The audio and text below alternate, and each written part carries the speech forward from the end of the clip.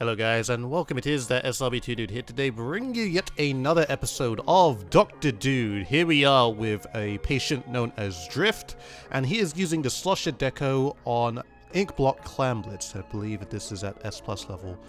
Now, there are a few things that I can take away from this game in order for all of us to become better players at Splatoon. And the first thing I want to mention is this very part right here, where you challenge the Octobrush, but then begin to run out of ink. Now, when you get into a situation when you're very low on ink, it's best to just get out of the situation just in general, instead of recharging a little bit of ink just to try and challenge the person, especially when they have higher ground on you. Especially when you're using something like a Slosher, where you need to hit your next two shots. Considering when you recharged ink, you only had enough for 2 slosh. In general, sometimes it's best to back up, play it safe, and position yourself where you can slosh within your furthest range. It's also good to point out that it is the start of the game, so you don't have to play too risky at the very start, just play a little bit more conservative. Make sure to get your special to, you know, get the real push going.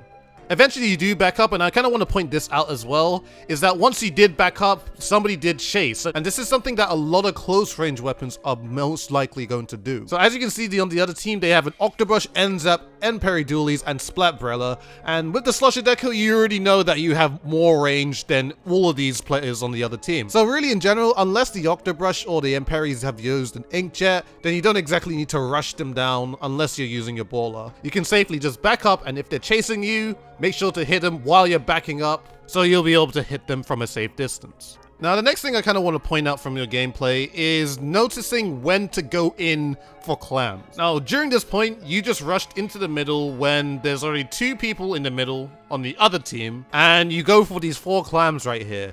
Now, this is not the play to make. I'm just going to say that now. You do not want to make plays like this, especially once the enemy team, on Ink Block especially, has map control in the middle. I always say the points that you want to collect clams is once you already have some control of the map, or you have taken 2 people down on the other team and you have some sort of man advantage. With this play that you made, you're pretty much punished for making a power clam, as they noticed you as you dropped down. And once you tried to sneak away, they rushed you down straight away, which led to you pretty much dying. As you respawn now, the exact opposite thing happened. So as I was just saying, now you have man advantage on the other team. So you have 4 players up and there's only 2 players on the other team. You make it even worse for them by taking out 1 guy. So in this situation, you decide to pick up clams, which is exactly what you want to do. In situations like this, when you have man advantage in Clam Blitz, you want to paint the map, you want to get clams, and you want to attempt to proceed forward. You may want to think about painting the map a little bit more, since you didn't exactly do that too much, but it's just something for you to note down. Now, picking clams up is one thing, but I just want to shortly explain why you paint the map while you are playing Clam Blitz. And the reason is because it's simple, you get special out of it, so as the other team is coming back from spawn, you should have all your specials ready to make another push to further pressurize them. Now, in this situation right here, you're on the left block, but you see an Octobrush in higher ground right here, and he starts to wave a lot of ink raining down on you. Now, you make the decision to actually jump out, which I applaud, mainly because you wasn't going to win that situation right there, considering how much suppression was on you. And just by that, you're able to save your special, considering that the enemy team had pushed right back in, considering the map wasn't painted enough. I also want to mention, he had a couple clams, he had about 3 clams, but that's okay. If he did have a power clam or something like that, I'd say the best thing for him is to throw it first and then jump out. And mainly because if you throw it first, then it's not going to break as fast. But if you jump back with the power clam to spawn, the power clam's going to break, obviously. So the reason why you might want to throw it is just because your teammate may be able to follow through or help you out after you've jumped out, and then retrieve the power clam you just threw, so you won't be down 1. Now, as you jump back to spawn, I kind of want to mention this, as this is something that kind of happened throughout the entire game. Every single time you were in spawn, basically if you died or just jumped back to spawn, you open the map. Now, of course, that's a good thing that, you know, you're going back in and you're retrieving a little bit of information. But the thing is that I don't feel like you open the map enough while you're just generally playing. Also, once you're checking the map, I don't feel like you're pointing out what's actually happening on the map quick enough. Because once you pull up the map, you can notice that there's ink being developed on the right, and there's ink being developed on the, I guess, the little block coming up to your basket. There's also 1 player that's sharking underneath the basket, but eventually dies as soon as you turn off the map.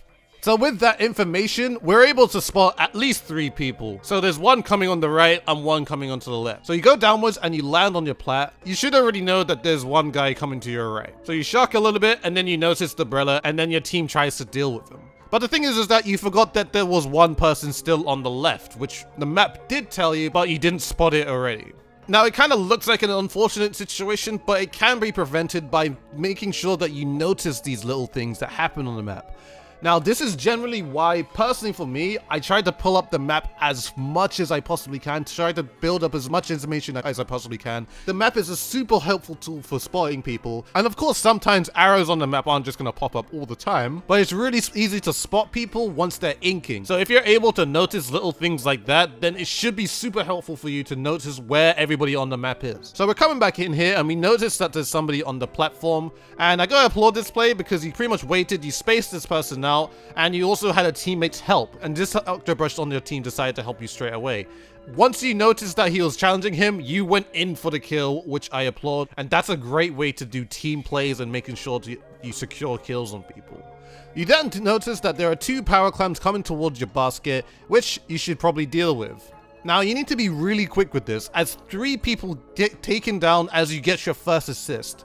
And also what happened is rain is already being developed. Now, you already have 2 teammates defending already. You already know that the rain is going in the direction of where that first power climb is going. So the thing is, you need to make sure that you're in a position that you're going to be safe, you don't die to the rain clouds, and you may want to have to rely on your teammates here. Instead, you make the decision to actually try to challenge the last person with the power climb, but then die for it because you're in the rain.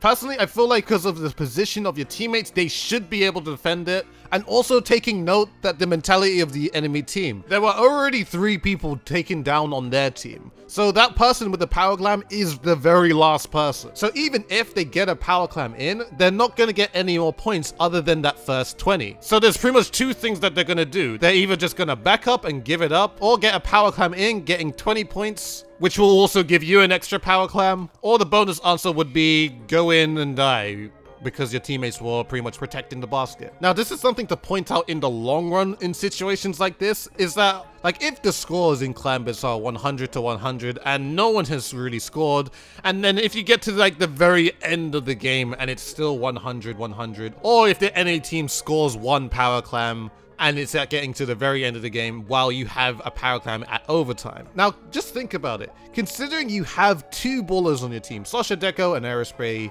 or Gold Aerospray, it will be easily doable to make sure that you get the last few points. Because all that will require is a baller to the basket with 1 power clam, with 1 person super jumping with a power clam to you, and just 1 clam to be put in. That will pretty much win the game just with that play in overtime. So in situations when it's just 100, I just say the best thing to do is just be patient. Don't feel like you have to score straight away unless you've killed all of the people on the enemy team, or unless you're in a good enough spot to put clams in. Now back to the game. Unfortunately, once you died, everybody on your team decided to say that, you know what, we're just all gonna die to this one guy that had the power clam. So in this situation, the person comes back and throws a power clam in, which is still okay since they only get the 20 points in. But right now, all I feel like you need to focus on is just getting map control and making sure that you're defending your basket well. Now, it could have been a thing where you just didn't want to depend on your teammates anymore, so you decided to use your baller and solo push it, which again I don't feel like is the right play. And the main thing is because of how the situation looks. Now, they have 25 clams, you have 2 people down. If you decide to ball all the way to the other side, then the other team can literally just throw a power clam, making your push pretty much irrelevant. And this is pretty much exactly what they did, since when you got to the other side, they decided to start scoring points.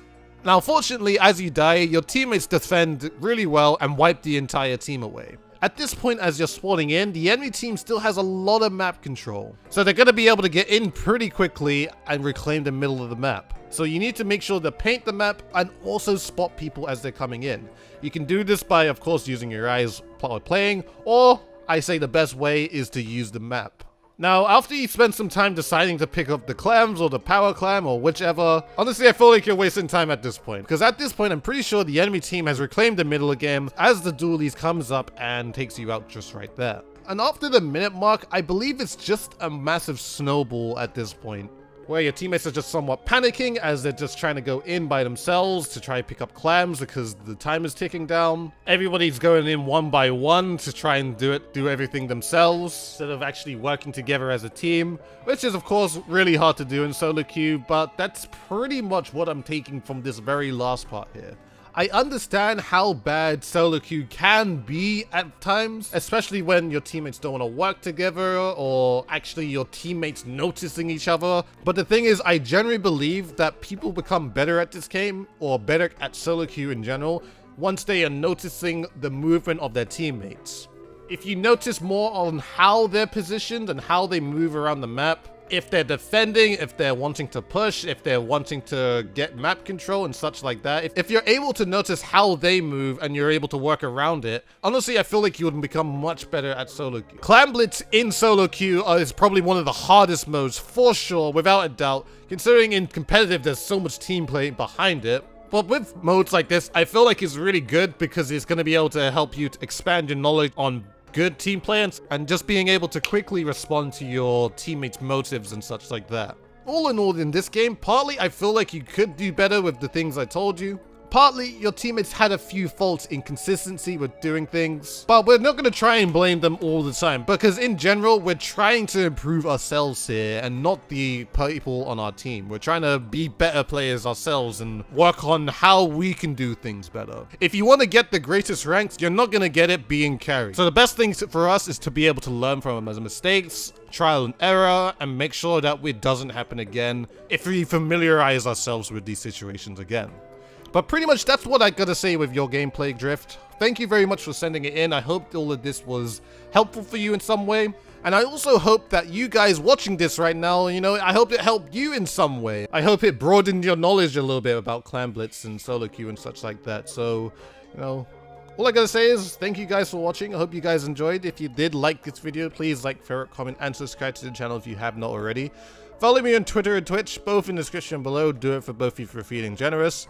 And as always, guys, this has been ThatSrb2DUDE, and I shall see you guys in a future video.